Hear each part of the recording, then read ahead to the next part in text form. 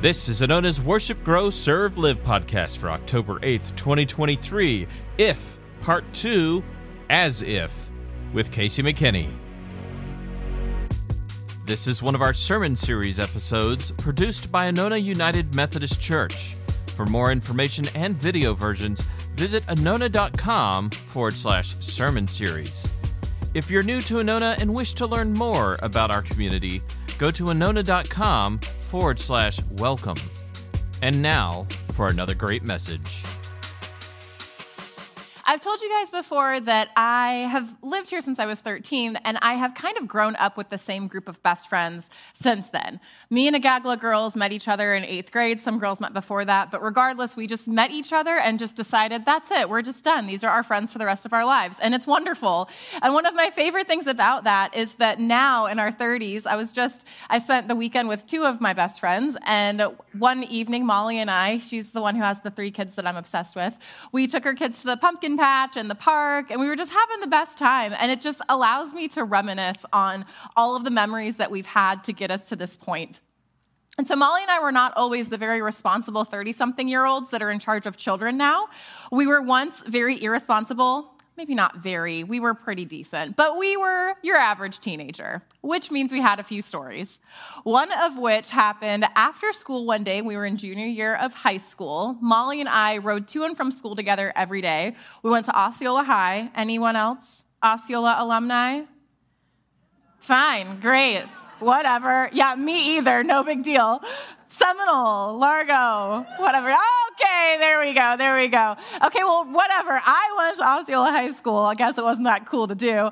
But we went to Osceola, so we got out of school one day. We're in our junior year. And Molly had been gifted a hand-me-down from her mom, a Chrysler Sebring convertible. Anyone remember those cars? I don't know. Do they even make them anymore? I don't think so, which is super funny because if you were here last Sunday, Richard was telling a story about a really old car that he had back in the day, and he was talking about it like it was this really cool car, and I'm sitting over here thinking, like, I don't even know what car that is, Richard. They don't even make that anymore. And then now here I am, and I'm like, man, I don't even make this car anymore, so taste my own medicine. So anywho, it was bright blue, it was beautiful, we would have the top down all the time. We thought we were the coolest thing, like 16 and 17 years old. Our thing was to listen to the Spice Girls Greatest Hits CD. It was our favorite. We had different parts of songs that each one of us was required to sing. Like, you would come in at this beat, you would come in at this beat, and like you knew your parts. Very serious business. So we just thought we were the coolest things, right? So we leave high school one day. We had to take these 2 9th grade boys home as a favor to their parents. So we pull out of the school, and we've got these 2 kids in the back, and we're listening to Spice Girls. And I'm looking out the passenger side window, just like hair in the wind, like, you know, the invincible teenager feeling where you're like, life is amazing and nothing bad could ever happen. It's just, there's something so magical about being a teenager at times.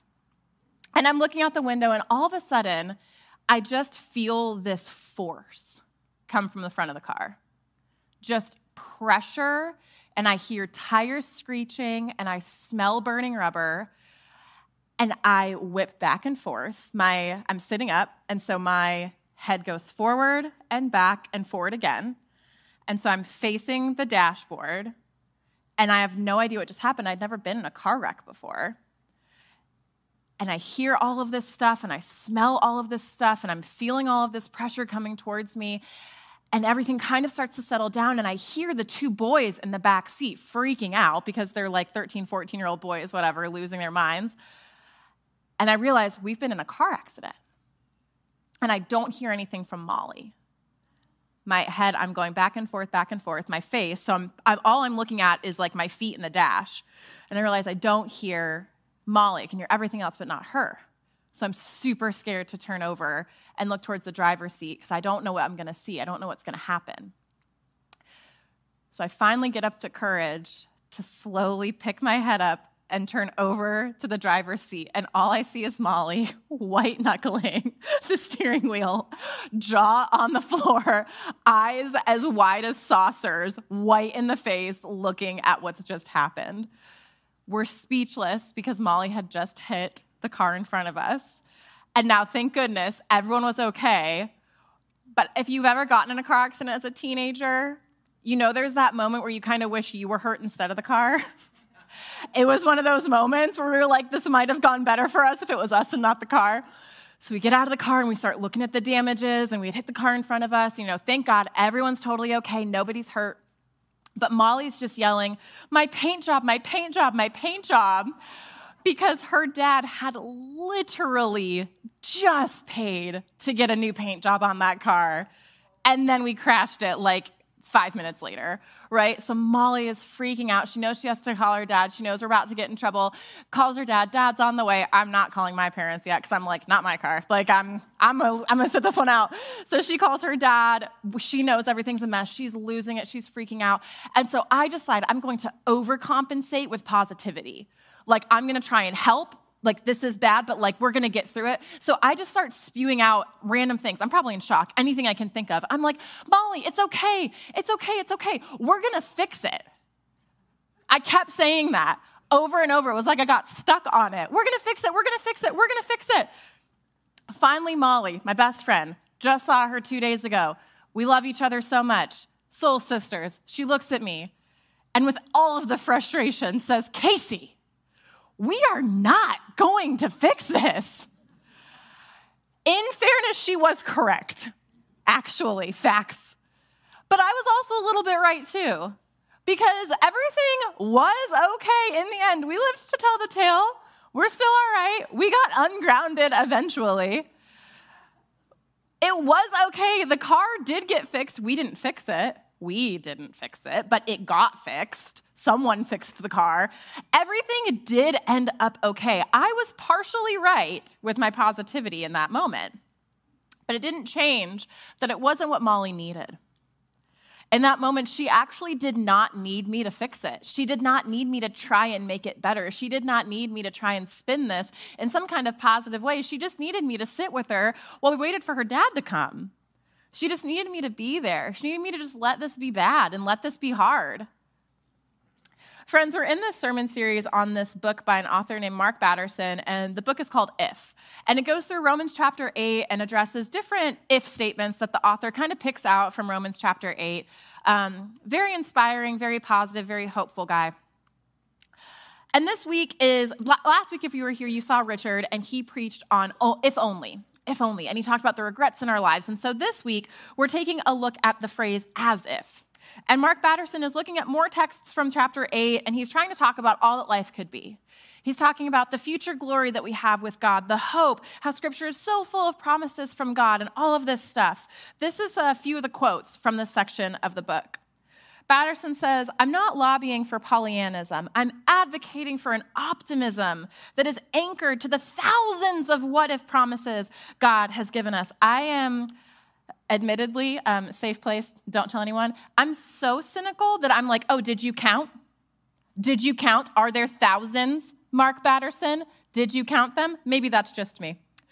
He says, count all the thousands of promises and live as if they are true. He says, pick a promise, any promise, and drop an anchor. Live as if you are who God says you are, even when you don't feel it. He says, when you are in trouble, take heart. He has overcome the world. When you're lonely, don't forget he'll never leave you or forsake you. When you feel like you've lost your way, remember he orders your footsteps. And finally, when you live as if everything is a miracle, you discover that miracles are all around you all the time. As I'm reading through this chapter, I felt like I'm back at that car wreck. And I feel like I am Molly and Mark Batterson is me, and I wanted to yell at him. See, it's not that I disagree with him. It's not that I think what he's saying isn't true. Like how at the car accident, I was partially right. Like everything was gonna be fine. It's not that I think what he's saying isn't true. It's just that I feel like he's missing something.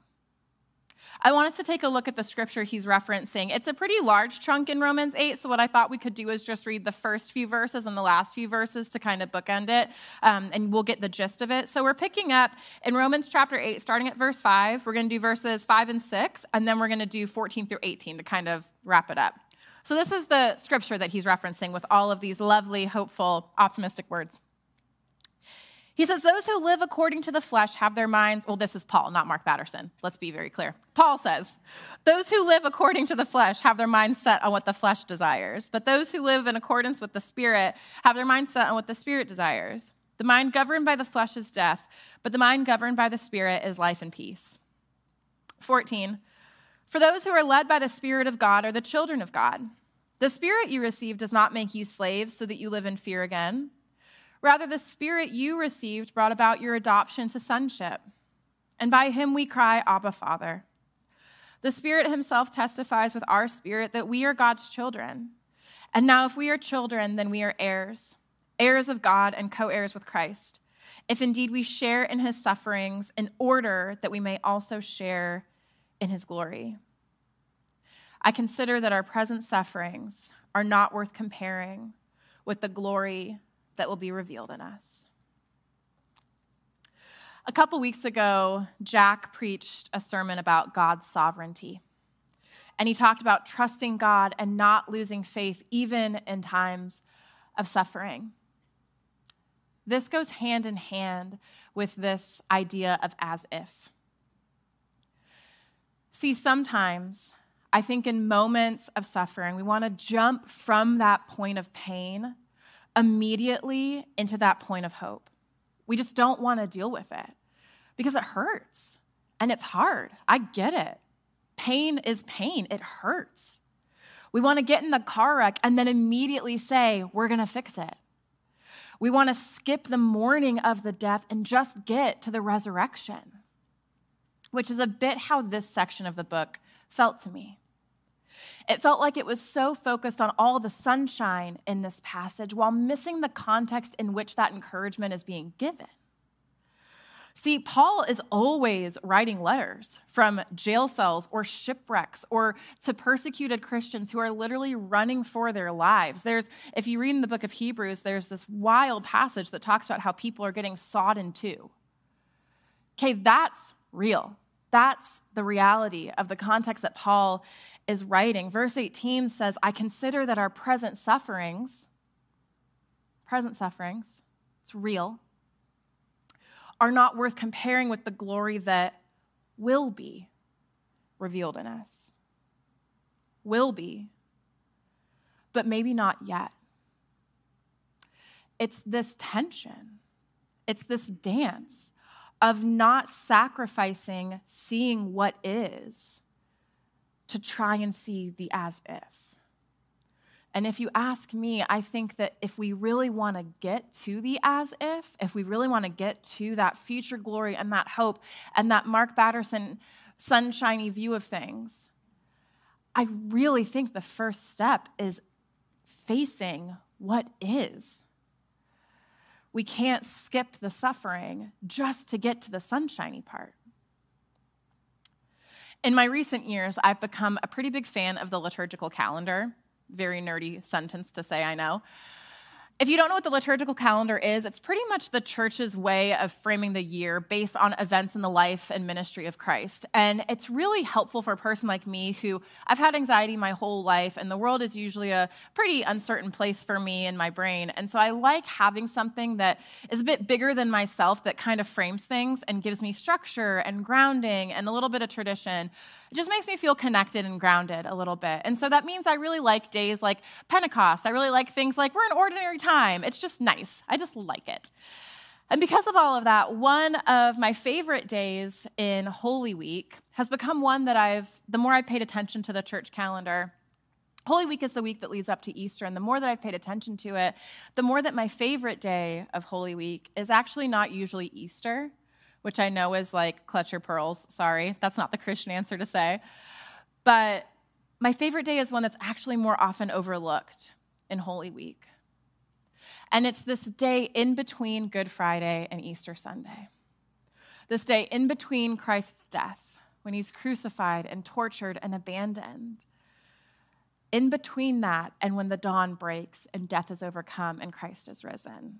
There is a whole other day that we usually skip over. We don't really know what to do with it. We don't really acknowledge it, and it's Holy Saturday. It's this day in the church calendar, in the narrative of the resurrection, where nothing happens. Death just is. Grief just is. Pain is just there. The disciples have scattered. Jesus is gone. They had put all of their hope in this rabbi. They had trusted him that he was going to do all of these things and change all of these things. And then he died. And they didn't know that Easter was coming. See, we've got this really beautiful vantage point at our position here reading these sacred texts and these stories, because even in Holy Week, we always do a Maundy Thursday service that we combine Maundy Thursday, the Last Supper and the arrest of Jesus, with a Good Friday service where he dies and is crucified. We kind of combine those things, and we do that every year. And it's probably my favorite church service of the whole year, because to me, it feels so real. I was just talking to someone after early service about it. It feels so real and so raw and so vulnerable, and I connect with it so much. We do that. We acknowledge that. And yet, when we're at Maundy Thursday service, we've already got our Easter outfits picked out. We're already planning on when we got to be back here Sunday morning, because we know the end of that story. But the disciples didn't. They didn't know. They didn't understand. Jesus tried to tell them. They didn't get it. Surprise, surprise. So they're just sitting there on Saturday, just sad. And it was just allowed to be sad, and no one rushed it. God could have done the whole resurrection thing in 3 seconds, but God didn't. And I appreciate that as someone who's dealt with pain and suffering, as many of us in the room have, if not all. I appreciate that there's just space for that, and no one tried to rush them through it.